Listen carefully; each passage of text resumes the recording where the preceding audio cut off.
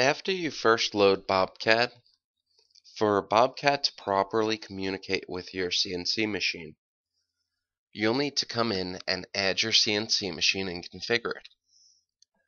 To do this, under CAM part, right-click on Milling Tools, and then come to Default. Under Default, there's an option for Current Settings.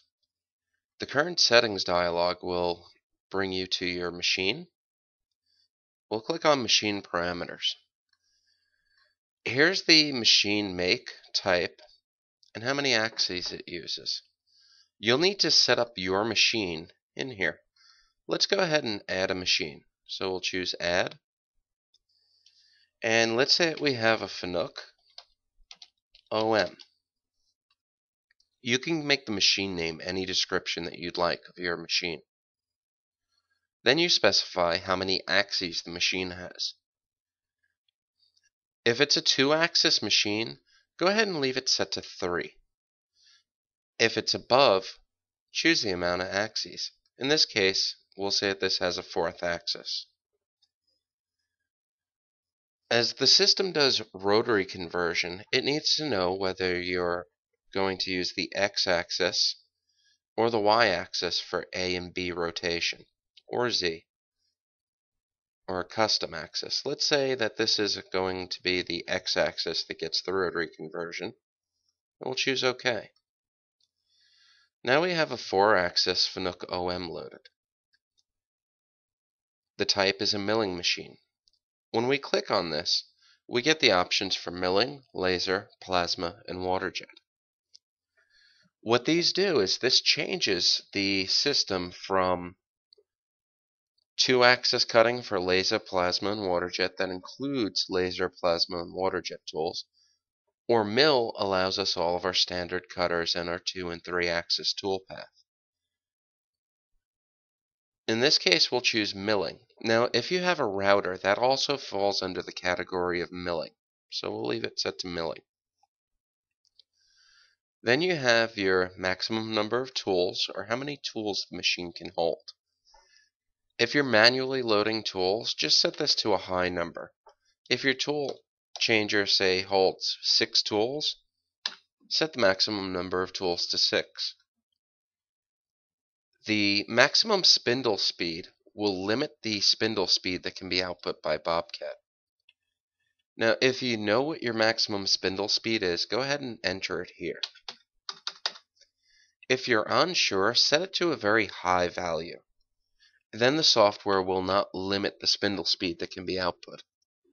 Most machines, if they receive a program that has too high of a spindle speed, will handle for that and generate an error. So you shouldn't have to worry about damaging their machine from having too high of a spindle speed, as there will also be maximum spindle speed settings in the controller itself. The same is true for the maximum cutting feed rate. Now let's say that this has a maximum spindle speed of 25,000 RPMs and a maximum cutting feed rate of 500. The tool change position is currently not used in most of the post processors, but down the road we may look at setting the actual tool change position or the height of the tool changer. Next we come to posting. Now this is where we set up which post processor this machine uses. So we'll go ahead and go to Select, and in this case choose the Fanuc OM post. Several post processors install with the BobCAD-CAM system as default. Now there's also many post processors available up on the website to be installed. If you do not see your machine in this list, you'll need to go up to BobCAD.com, click on Support, then Post Processors, and install your post processor. Let's take a look at that for a moment.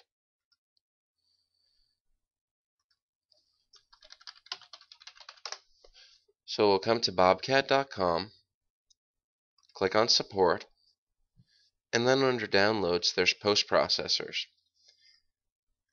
There's a post processor wizard that allows you to select which version of software you're using, what type of post processor, and then the make and model of your machine. Once you've done that, you'll get a sample of code, and there's a Download Now button that'll allow you to save the post-processor file. Once you've saved the post-processor, you can go ahead and double-click that file, and then run the installer for it. Once done, this will install into the directory that BobCAD looks for the post-processors. If we come back to BobCAD, you'll see the Haas OEM post that we had just installed will be loaded. Now, important, when installing a post-processor, if for some reason on the website you do not see the make and model of your machine, what you can do is complete a post request. What that allows us to do is create a post processor that's customized for your machine. You'll see here there's a link on the page to request a standard post processor. The form will ask for some information about your company and also give you the ability to attach files. For us to create a post processor for your machine, we require a sample known working program from the machine and also a list of GNM codes and any CAN cycle options that you have available be sent to us. Now, with post processors, not all machines are the same. Many things can vary about the controller that's been set up. So even if there is a post processor that's available for your machine, you're going to need to test it and make sure that it works for what you need. If for some reason it does not work or has some codes that you want to have changed, send us in that post request form and we'll build a custom post processor that will drive your machine.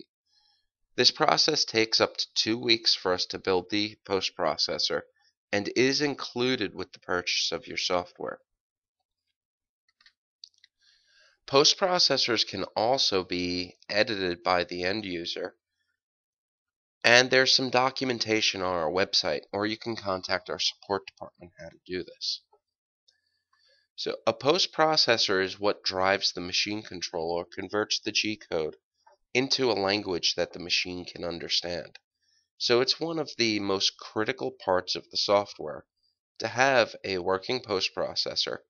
And it's also very important as one of the first things that you do to get the post processor installed and get a program made and sent to the machine so that you could see if it runs how you need it to. Should you have any questions or any troubles, do contact our support department. The tool pattern option allows you to select from different tool patterns that you've set up. Now, the tool patterns have to do with what tools are called within features, which we'll look at later. For right now, let's just use the standard tool pattern. The NC file path is where the system creates temporary files as it posts G-code, and also the default location for saving G-code. The file path has to be a write or read-write directory. You have to have full access to the path that this resides. I would not recommend changing this to a server location. You can change the place that you save G-code files to on the fly when you program. The default path is inside of the BobCAD-CAM data folder. I would suggest leaving it there unless you're an advanced user. The NC file extension is also very important. The NC file extension is the file extension used for saving G-code files. Now, since we are using a Fanuc OM, the extension or the file extension used for G-code files is .tap or .tap. I do believe a Fanuc may also take a .txt or .text file. You will need to know this information. if you're unsure of what file extension your CNC machine uses, you could do one of several things. You can either contact the machine manufacturer and ask them, or your local machine dealer. You can also go online to BobCAD.com and browse our knowledge base. We do keep a list of known G-code extensions for machines. Lastly, what you can also do is either check the manual that came with your machine, this should be listed, or look at an existing file that you have that runs the machine and check it for what the file extension is. If the file extension is not set properly, when you save the program to a disk and bring it to the machine will not be able to identify that there's a program on the disk. So it's very important that this is set. Some machines will use .nc, others .tap. Some machines will even use a .m extension, or no extension at all. It's also very important to put the dot before the file extension. Now, this is the milling settings. The program number, this will be the default program number used when generating programs. So whatever program number you want to use as a default, you'd set in here. Then you also have the absolute or incremental settings if the post processor is going to output an absolute or incremental positioning, or based on the setting of the post processor. When first getting started, I would recommend leaving this on post setting, which is its default. The sequence numbers box allows you to change the starting sequence number and how they increment. Often, people will start with 10 and increment by 10. So the line numbers in the G code will be output as 10, 20, 30, 40, and so on. Or if you set this to 1, the codes being output, or the line numbers being output, will start with 1, then 2, then 3, and so on. So you get a little bit of control on how the sequence numbers are output. The subprograms option is a very custom function within the post processor that will output a FNUC style subprogram. I would not recommend turning this on. By default, it's turned off. Later on, when you're using the system, you can look at using the subprograms, turn this on, and see if the code output works for you. For just getting started with the software, leave the output subprograms turned off. And especially for testing the post processor, we want to first make sure that everything's configured properly. Some machines have the availability to use fourth axis arcs. If they do, you can check this box. By default, it's turned off. And again, for just getting started with the system, you should leave this option turned off. Once we've done this, you can click OK. And now your machine is available within the system. We right-click Milling Tools, go to Default, then Current Settings.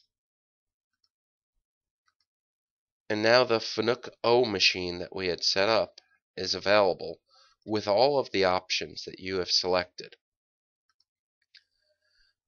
Whichever item is first in this list will be the default setting for BobCAD.